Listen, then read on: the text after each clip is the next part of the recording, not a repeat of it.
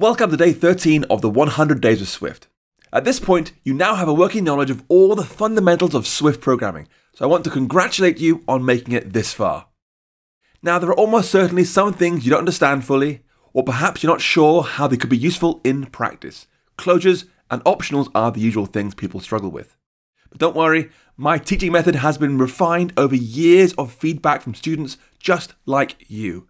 As a result, this course has been designed to help you learn in the smartest way possible. You've already met two of my techniques. Short, sharp videos that teach individual topics and tests that check you've understood what was said. You've probably noticed some of my tests are a bit sneaky.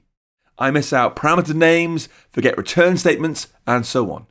Now, this is not because I'm some sort of evil teacher and want you to suffer, but instead, it's a simple technique that forces you to read the code very carefully each time, to pay attention to what it says rather than just guessing.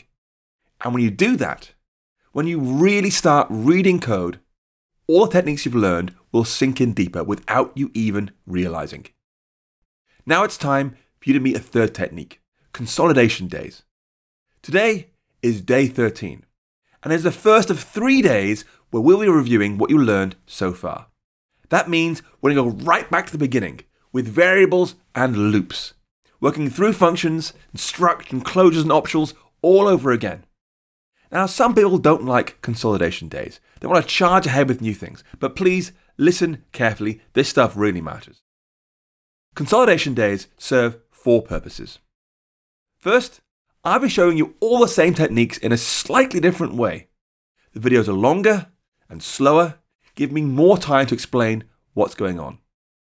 This will also start easing you into the longer iOS projects we'll start covering from day 16. Second, there are almost certainly some things you've forgotten either completely or partly that you learned a few days ago. And these consolidation days will help you fill those gaps. A lot of my methods based on a learning technique called the spaced repetition system, where we return to the topic over increasing amounts of time to help it really sink into your long-term memory.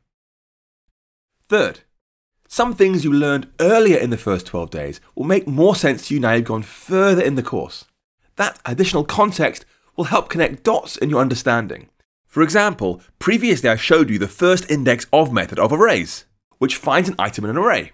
Well, what happens if the item you're looking for doesn't exist in the array? What should Swift return? Now you've met optionals, you can understand the answer. Index of returns an optional integer with the item's array position if it exists or nil otherwise. Finally, there are things you take for granted now that would have been incomprehensible to you previously. These consolidation days will really help show you how far you've come in the previous 12 days.